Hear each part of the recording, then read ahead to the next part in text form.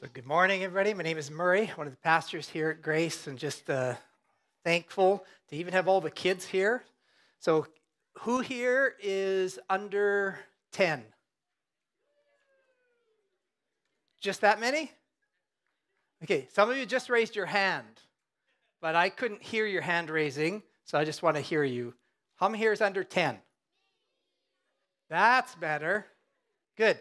So what you need to let your parents know is that anytime that I ask a question, you're free to answer it out loud, right? And I hope you will answer it out loud, and that will help teach your parents that they should be doing that too, right, to respond, because this whole time is supposed to be for us to respond together around the truth of what God reveals about himself.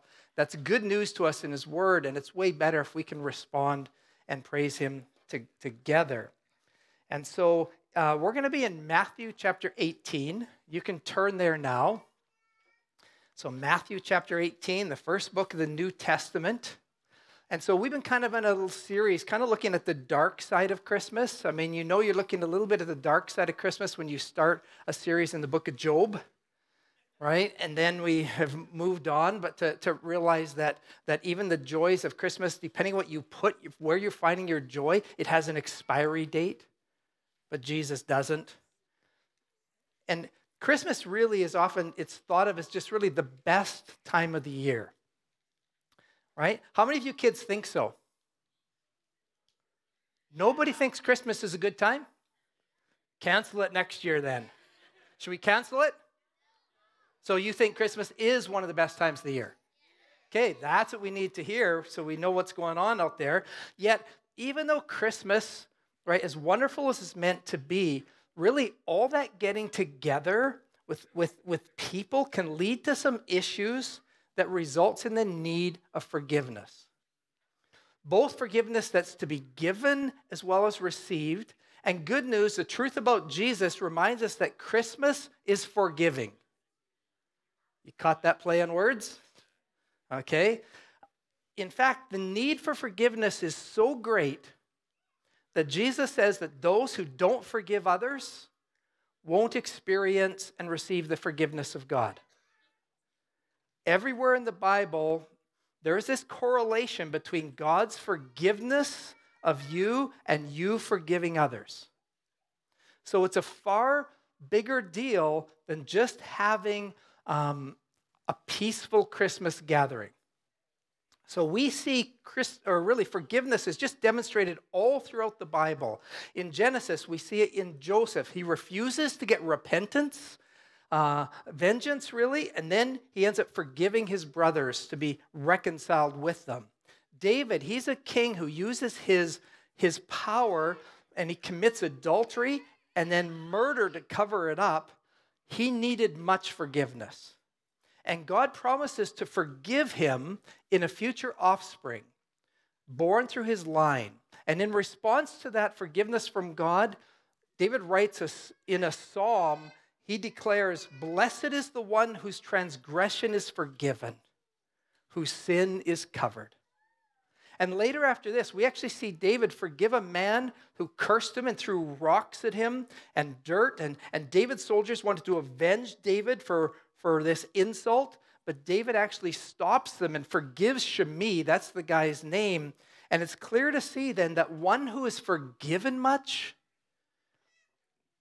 has the freedom to extend forgiveness to others.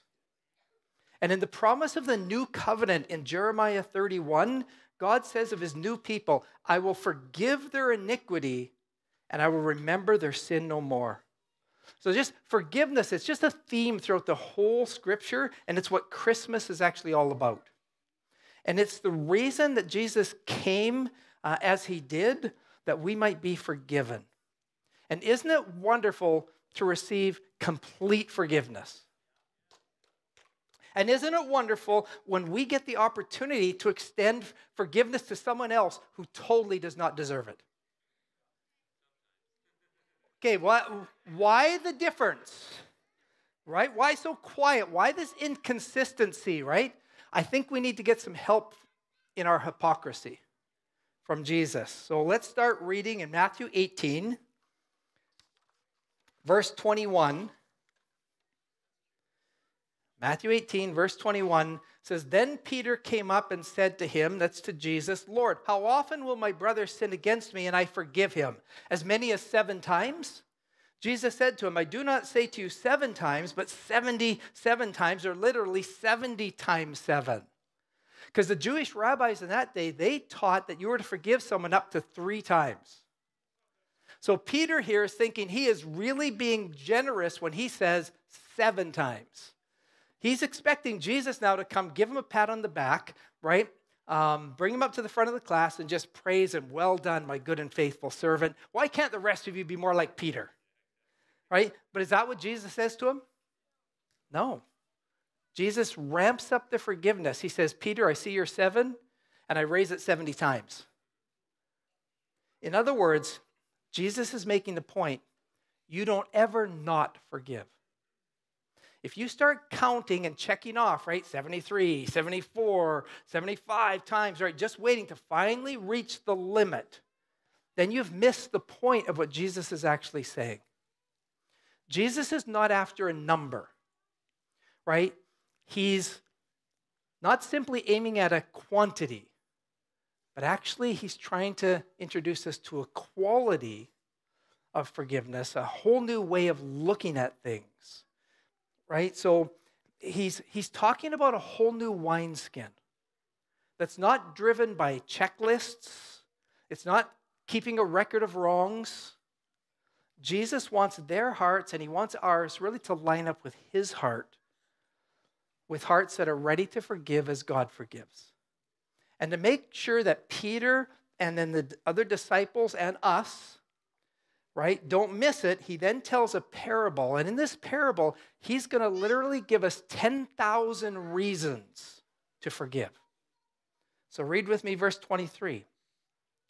Therefore, the kingdom of heaven may be compared to a king who wished to settle accounts with his servants. When he began to settle, one was brought to him who owed him 10,000 talents. So this servant has a 10,000 talent debt. Since the average laborer made about a talent a year, that would be about $500 million, right, in today's figures. And if we take inflation into account, really it'd be about $1 trillion. And 10,000 is the largest Hebrew number, so Jesus is really driving home the point that this guy's debt is enormous, and it's unpayable. And it's not like the king lent him this much money, not like he lent him this amount, because this servant is not the cook, right? He was a steward that was given oversight and the privilege and the responsibility of great proportions, perhaps called to manage an entire region or province in the kingdom. But he, through either mismanagement or corruption, maybe both, he sunk the kingdom into a state of ruin. And this enormous amount would put the king's very kingship in jeopardy. Because back then there wasn't public money. The king, he used his own money and wealth, really. That went out to the provinces then to pay for roads, for the military. And so to lose this amount would mean the king would not have the ability to pay his army, and it could crumble his kingdom. So verse 25, let's continue. And since he could not pay, his master ordered him to be sold with his wife and children and all that he had, and payment to be made. So this would mean that for all of his life, for all the life of his kids and any kids they had, they would never be able to pay this off. And thus it would mean slavery. It means no future hope, generation after generation after generation and generation and so on. Sound familiar? It's supposed to. Right? Verse 26, so the servant fell on his knees, imploring him, have patience with me, and I will pay you everything. Now, I do want you to notice there's no being sorry for what he's done. There's no apology here, right? He's not taking any ownership of anything wrong, right? Any mismanagement. It just, don't give me justice. I'll pay you back as long as you don't give me justice, right? Now, this is ridiculous as a person, really, who hearing of the sin debt that we owe to God, saying, okay, I'll start going to church. I'll start doing some good works, right? This is an unpayable debt. Have patience with me. It's literally the term for long suffering. When you suffer, you don't necessarily always have a choice in the matter, right? It just happens to you, right? Anyone can suffer. But to be long suffering, that's when you make a deliberate choice to bear, to endure up under the pain. It's actually voluntary suffering for a greater good. Suffering is passive, but long suffering is active. And it comes from a place of freedom. You have to have freedom in order to be long suffering. Verse 27, and out of pity for him, the master of that servant released him and forgave the debt. And the case of God towards us, which is what Jesus is getting at, he not only brings our account to zero, but then he fills our account to overflowing. From unpayable debt to unimaginable riches. So let's talk about then how we can actually develop the freedom of a forgiving spirit. The ability to be long-suffering, to endure mistreatment from others without making us bitter, without it controlling us. In Hebrews 12, because God knows what we're like, he gives us this warning. He says, take care lest you harbor a root of bitterness, and by this many are defiled. You know, when you cut down a plant, right, you can think you've maybe ended things with that plant or weed, whatever it happens to be, but if the root is still there beneath the surface, it can rise up again. So why does God picture bitterness really in us as a root? Well, I think because bitterness can be festering there under the surface, right? Yet, I think way too often we can be totally unaware that it's even there or how it's actually affecting us. But in Hebrews, remember, he said, many are defiled by this. Many have to deal with this issue of underlying roots of bitterness. So that means most of us in this room are affected by bitterness, and we may not even be aware of it. We may not even really grasp how much it is impacting us. Because every day there's these irritations, there's hurts, and they affect you. And they will bury roots of bitterness in your heart, and you won't be free unless you have a forgiving spirit. And we can never just turn to God and start justifying our lack of forgiveness, right? But God, you don't understand what they've done, right? And you don't understand how they've hurt me, right? The cost to me personally to forgive them is just too much. And they're so undeserving, right? And who's to say they won't hurt me again?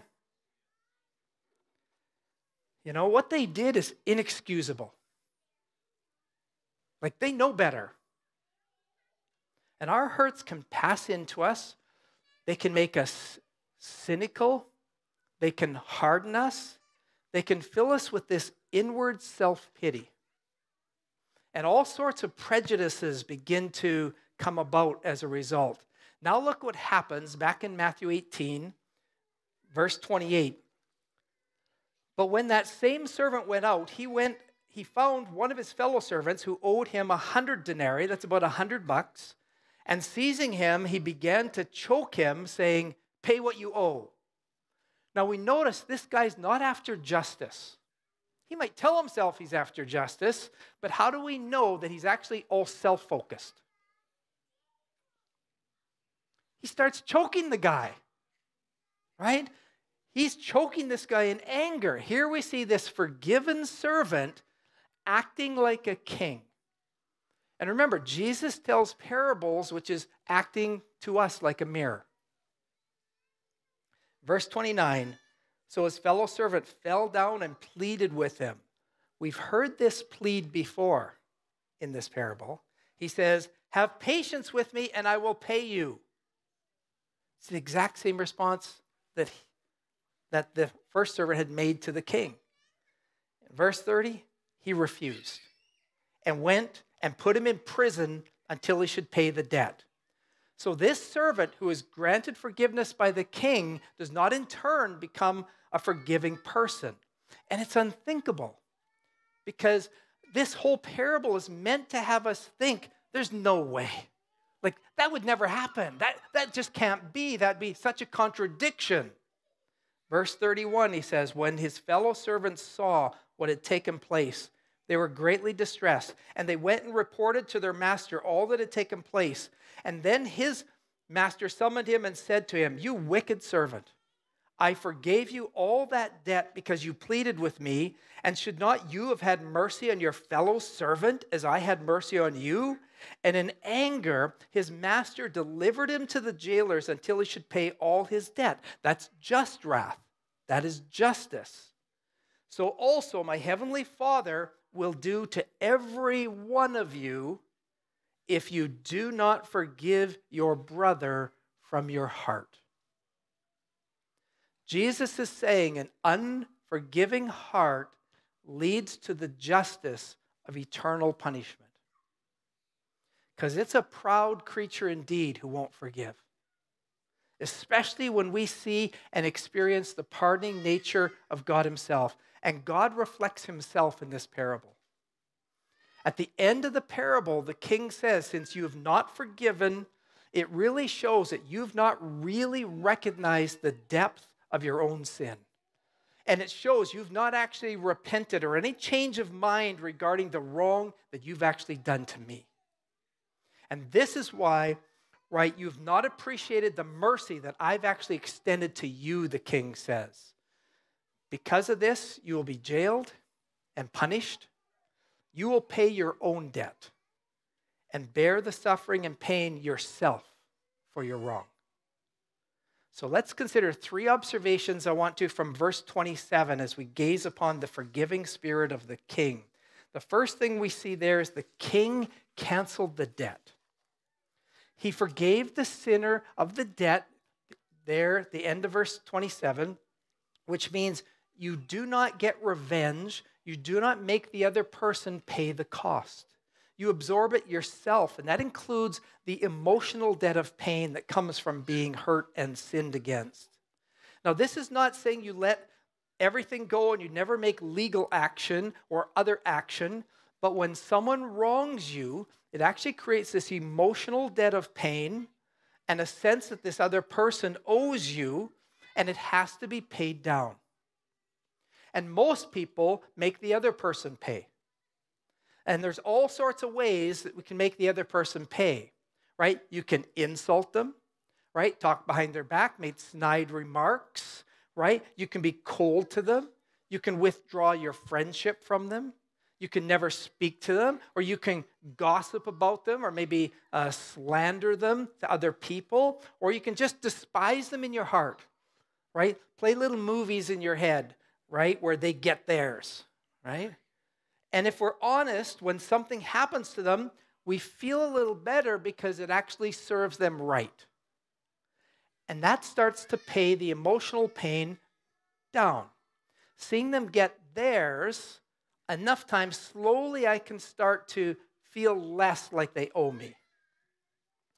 But what happens is making them pay actually changes you.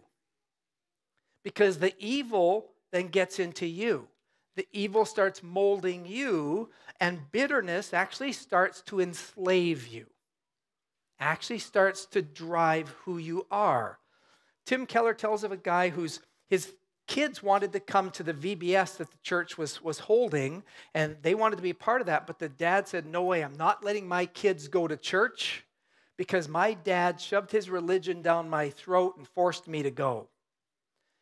And so he knew his dad would just love to see his grandkids go to the church. And so in refusing to let his kids participate, it was really all about getting back at his dad, right? He was making his dad pay. In reality, we see his dad was still controlling him, right? Because he's not asking what's best for my kids. He's not asking any of the questions. He's just under the control of his bitterness towards his father. He thinks he's beating his father. He's making his dad pay, right? He's hurting him because he knows his dad won't like this. So what's happened is, though, he's become bitter and cynical and hard. He's actually in bondage to his bitterness against his dad. Or, so you can make that other person pay, and then you'll be controlled by bitterness, by vengeance, or this is going to take humility. You can pay it down yourself. Absorbing, bearing the pain yourself, and that's what the king did in this parable. So what do we mean by pay it down? Well, every time you want to rehash the past, but you don't, it hurts. Every time you want to rub their nose in it, but you don't, it hurts. Every time you want to be cold to them, but you're warm to them, that hurts.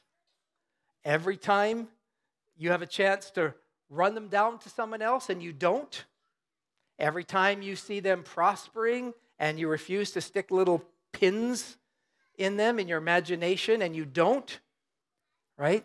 You absorb the hurt. Why? Because it's costly not to take revenge, right? Because you're making the payments yourself. If you make them pay, you'll reduce your emotional pain, but you'll be twisted and warped, and it will impact you, and not in a good way. You actually become more like the bully you despise. You've just returned evil for evil. But if you refuse to bring the matter up to other people, you refuse to tear them down with little barbs, right? You refuse to stick the little pins in them in your mind. If you refuse to take revenge of any sort, in spite of the fact it hurts, but then slowly, because you're not putting fuel on your anger, you're not putting fuel and fertilizer on the bitterness, that anger and bitterness will start to be rooted out. It depends on the size of the wrong, right? It might only take a few minutes. Maybe it'll take days.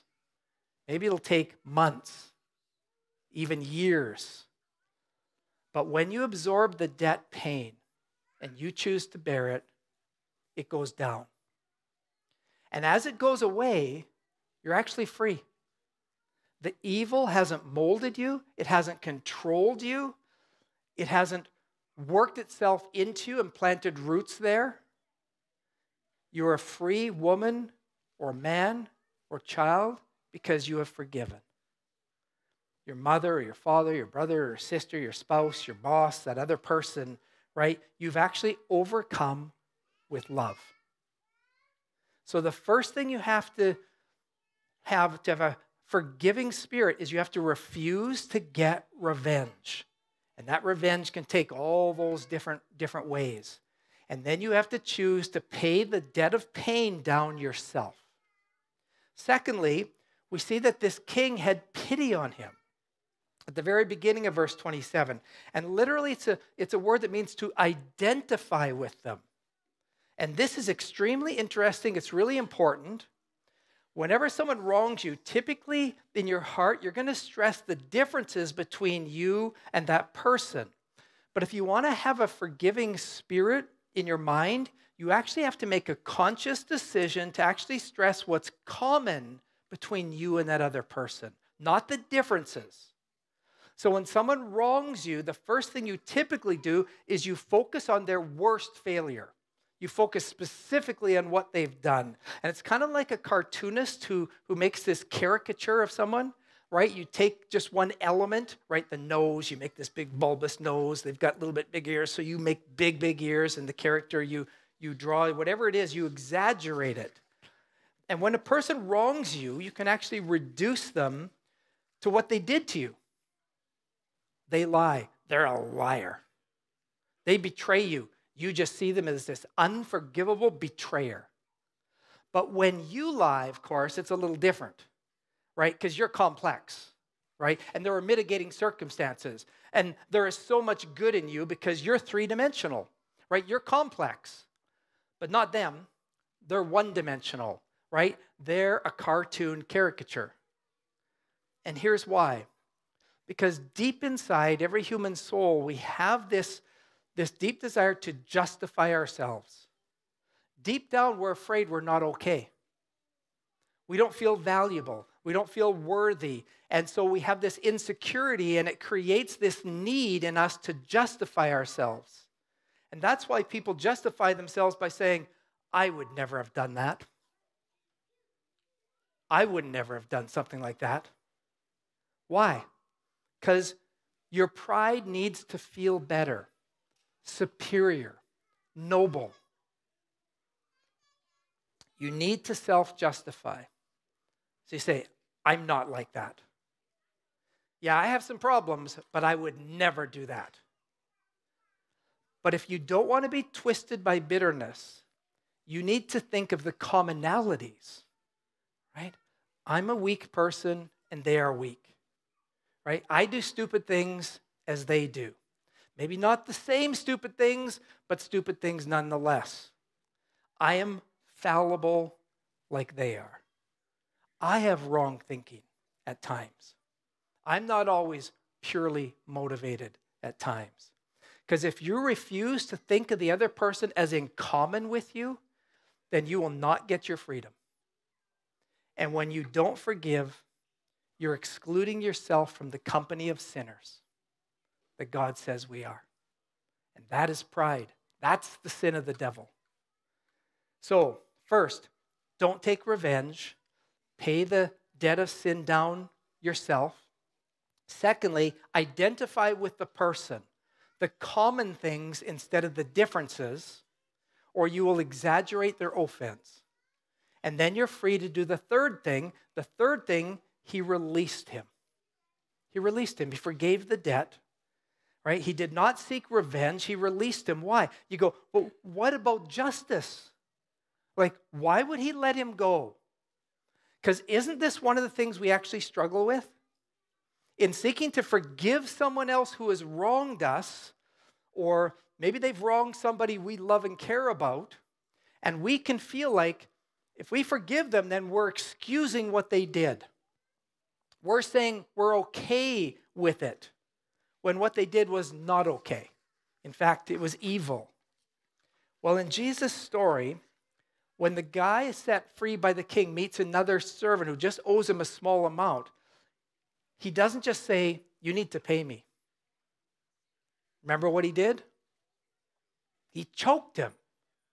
He just lets loose and chokes this guy because he's not truly after justice. He is bitter, he is angry, and he is self-consumed. He's all consumed with how it's affecting him. He's all consumed with his own kingdom of self. Right? He's concerned with his comfort and how this impacts him. But we don't see the king lose it on this guy. He doesn't come in bitterness, starts choking the guy. No, the king, his anger, rightly so, but it's controlled, and he gives him justice. Because he just can't let this unrepentant guy go around and continue to hurt people. He can't just let this guy go hurting others. Now, many say, I don't want to forgive, I want justice. But you never pit those two things against each other. If you don't first personally forgive, then it won't be justice that you're actually after. If you hold bitterness in your heart, you might convince yourself that you're after justice, but the truth is, you actually just want to make them pay. You want them to hurt, right, so it can pay your emotional debt down. It's actually all about you. So if you haven't dealt with bitterness, then you'll never pursue justice. Forgiveness actually provides the path through which justice can now be pursued. Well, now you know all about forgiveness. So get out there and do it. How? How are we going to do this, right? The king, now he has compassion on this guy in the story. The guy who almost brought his kingdom down. And when you realize this enormous debt, right, you just go, that doesn't happen in the real world. This is just a make-believe story. There's no king like that. Or is there? There is one king. The king took pity on him, and the word pity here is the key to help us understand it. It's the word that's mostly translated in the Bible like the word compassion. And that's the Greek word that's used of Jesus over and over again in the New Testament scriptures. So here we have Jesus' word compassion used of this king in the story. The servant here, he's acting like a king. He's demanding his money, right? He chokes his fellow servant. He's acting like he's the judge, like this is his kingdom, and he has no right. And yet, that's what we're like when we stay bitter and angry and vengeful at someone else. We are servants acting as if we're the king, as if we're the judge. And Jesus is showing us in a mirror what we're like if we hold on to self-centered anger and if we fail to have a forgiving spirit. So what's the answer? What's the solution? Well, we have to behold the king who became a servant. The ultimate king looked down on us, knowing that we would cost him his glory, all that he had in heaven. He came to earth to sacrifice himself, to die on a cross. He cried on that cross, tetelestai, which means it is finished, it's paid in full. You have to put your little story into the big story. You have to look at what Jesus did for you. There was a debt, and sin has ruined this world. And it seeks to bring down God's kingdom, and it is devastating. And that includes your sin and mine. And Jesus didn't take a penny from you. He didn't make you pay one bit. In mercy, he paid it. He paid it. He bore the cost. He absorbed the pain, though we betrayed him. And you'll never be able to pay what other people have done for you unless you see your guilt and him paying the infinite debt for you. You have to put your story into the bigger story. And after all he has done for you, aren't you almost glad for an opportunity to thank him by magnifying him and reflecting his image by bearing the cost for another undeserving servant? And then you can show how much Jesus really means to you by forgiving another servant a small debt and restoring the kingdom of heaven here on earth. In Colossians chapter 3, verse 12, he says, therefore, as God's chosen people, think about that. There's identity. He has chosen us to bring us to himself, holy, set apart, right? And dearly loved. That's who we are because of Jesus. Then he says this, clothe yourselves with compassion. Put this on. Wear this around and enact that throughout your day. Clothe yourselves with compassion, kindness, humility, gentleness, and patience, long-suffering. All words that describe Jesus. Put on Jesus. Bear with each other and forgive whatever grievances you may have against one another. Forgive as the Lord forgave you. And you have to notice the order. It's because we are already dearly loved and forgiven completely that we can forgive. It's not do this and then God will love you and forgive you. That's the difference between religion and the gospel of Jesus. Look at Ephesians 4, verse 31 and 32 says similar, just from the other side of the coin. He says, get rid of all bitterness, rage and anger, brawling and slander, along with every form of malice. Malice is when you wish harm or hurt upon another person. He says, just throw it all at the foot of the cross, where the great debt of your bitterness and anger and self-centeredness and wrongs were all paid for in blood. And he says, be kind and compassionate to one another, the Jesus word, forgiving each other just as in Christ God forgave you. So because you're so completely and utterly loved, you can endure and have patience. When you're so humbled by God's grace, then you realize you have no right to be angry. And when you are so affirmed by God's grace, then you don't have the need to be angry. We stop being a servant, acting like a king, by looking at the beauty of the ultimate king who came to earth and became a servant and paid everything for sinners like me and like you, and then you'll be free. Because I just don't know any other way to be free in a broken world like ours. A world of abuse, a world of hurt every day. But men like Joseph and David, you can read of them, they could forgive because they were a people who themselves knew they needed forgiveness and who had a debt they could never pay that was paid by this king who is God in human flesh, come to substitute himself for us, to take the wrath and the punishment and the hell upon himself so that God could both be just and forgive us completely. He absorbed the cost. He paid the debt. He came to me when I was still in my sin, totally unrepentant for what I had done. And yet when I was his enemy, Christ died for me. It was his forgiveness and grace that actually brought me to repentance. So as we think about gifts this Christmas, here's a great gift: forgiveness. Do you know the root of forgive is give? That's because it is a gift. It's not earned and it's not deserved.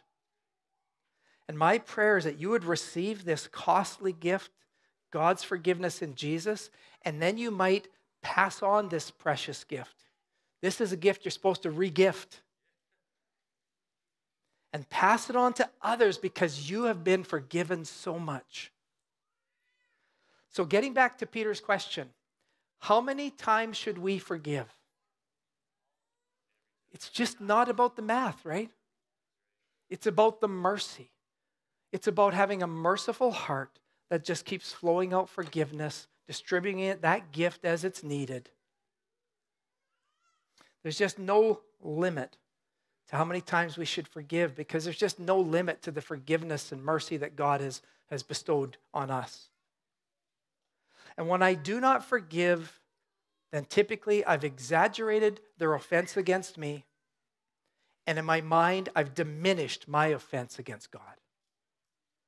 So may the cross, which has purchased our forgiveness, empower us to be a people who forgive from the heart, and we can just leave justice in the hands of our King. Refusing to forgive is just inconceivable to one who knows Jesus. Our forgiving others actually enables us then to move closer to the one who came in ultimate humility, born in a manger for the purpose of going to a cross to forgive us and to reconcile us to God, where Jesus pays down the debt and the pain of how we have hurt him and how we've wronged him. So Christmas should really be a humbling time. And a time that sets us free to actually be forgiving from our hearts. As God's people, already dearly loved, we can do this not in order to be loved, not in order to be forgiven, but because we are utterly and completely forgiven and loved. Let's pray. Lord, your grace to us should truly humble us. As we ponder you and how you have treated us, how you've responded to our wrongs and our hurts against you. We think about the truth of Christmas where you, the Lord of glory, you left everything that you had in heaven, all the joys, all the comforts, all the glory to be laid in a feeding trough and ultimately nailed to a cross for us. Lord, help the truth of your mercy towards us set us free from our self-exaltation and cause it, Lord, to humble us truly, to be really thankful, to be joyful. Would you just help us to put our story into the story from Matthew 18 so that we would stop being servants acting like kings by looking at the beauty of the ultimate king who became a servant and paid everything for us, who released us from our great debt. Your forgiveness to us, it's a costly gift that we do not in any way deserve. I just want to thank you for your incredible grace, your long suffering towards us that has set us free to forgive even as you have forgiven us. It's the name of our precious Savior, Jesus, I pray. Amen.